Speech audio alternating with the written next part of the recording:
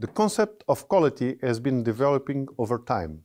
Initially, quality was associated with the intrinsic characteristics of products. That is, the important thing was to produce products based on a set of requirements and adjusted procedures. Later, the concept of quality became associated not only within the intrinsic quality of the product, but also with the customer satisfaction with that same product, particularly regarding the quality-price ratio. Nowadays, quality is seen not only in terms of customer satisfaction, but in terms of satisfaction of all stakeholders that interact with the organization based on the product it supplies. For more information regarding this subject, you can consult Module 3 for reference. It means, therefore, that nowadays it's not enough to look inside the organization to understand its quality and organizational performance. It is also necessary to look outside the organization, especially to those with whom it directly interacts. Quality is increasingly value creation for the different stakeholders, internal and external.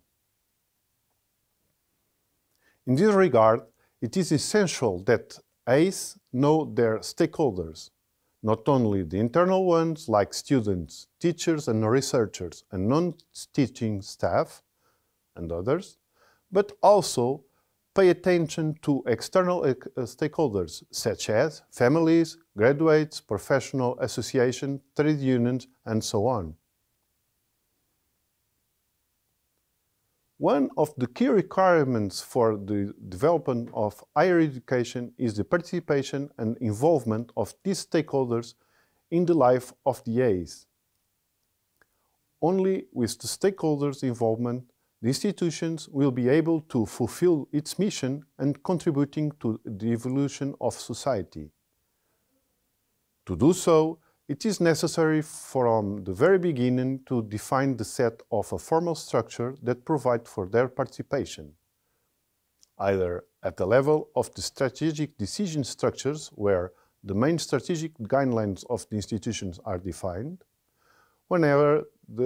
at the level of quality structures where the institution's quality policy and objectives are defined, whenever at the level of proximity structures where, for example, the benchmark of quality of the provided training are analyzed.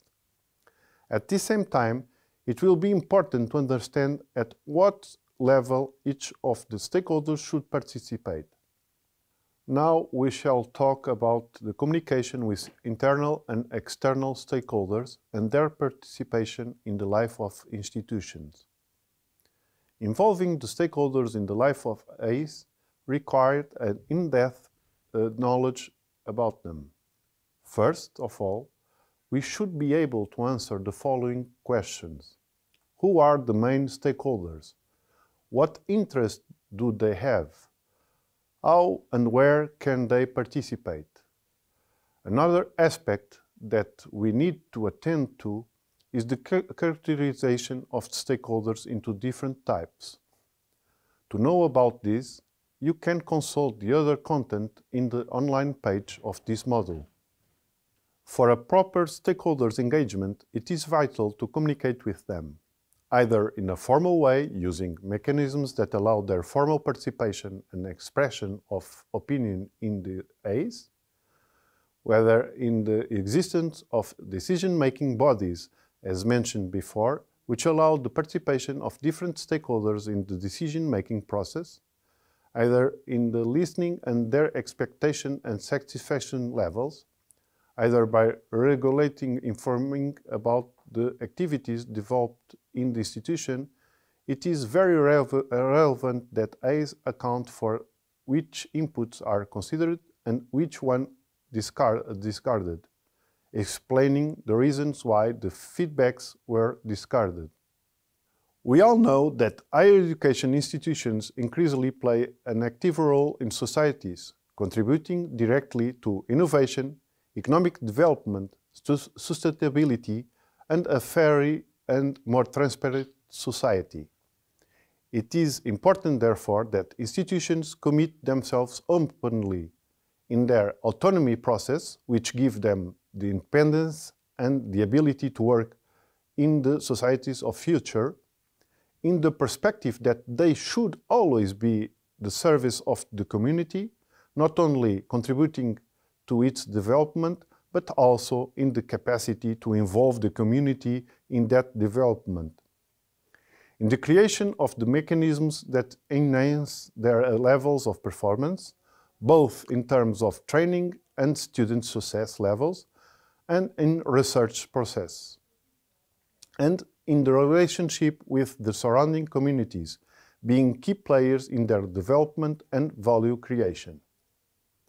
It is also a determining factor for the success of this interconnection that institutions of higher education adopt a public information policy which should consider the following aspects: integration into the philosophy of accountability to society, be a transparency tool, and that is also be a way to communicate with internal and external stakeholders.